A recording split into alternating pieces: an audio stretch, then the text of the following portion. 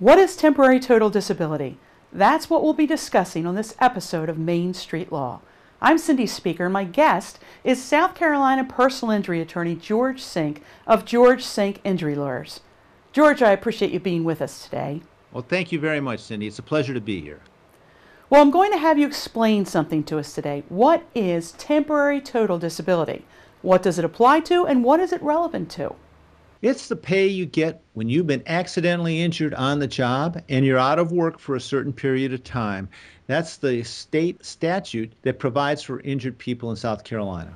And how do you determine how much income you will receive when you qualify for this? Well, it's based on what you earn, and I guess that makes a lot of sense. If you earn I'm making this up, $100 a week at your regular job, you're entitled to 2/3 of that as your TTD, or the temporary total disability rate. However, if you are working at night because you're only making $100 a week at the subway and you're in the National Guard, for example, all that counts. So you have to put it together, divide by 2/3, and that would be your TTD rate, temporary total disability rate. That's what you get when you're out. Now, when would someone start receiving that? How long do they have to wait? It's a little tricky in South Carolina. First week, you don't get anything. But if you're out 8 days, you get paid for the first day. 9 days, second day, 10 days, third day. So when you get to if you're out 14 days, you're entitled to the first 2 weeks and pay thereafter for the time that the doctor says that you're out. And when does it stop? It stops when the doctor said you're ready to go back.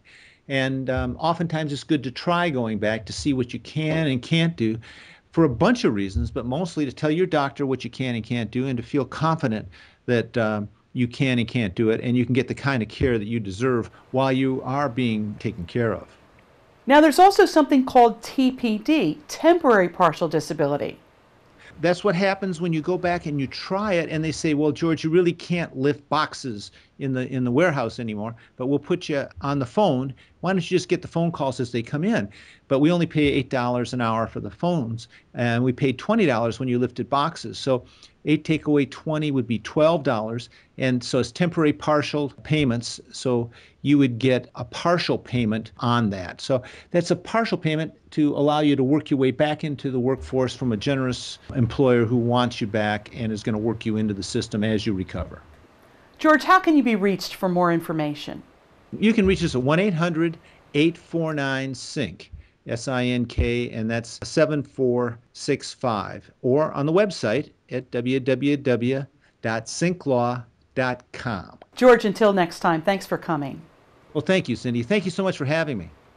My pleasure. This is Cindy Speaker for State Law TV.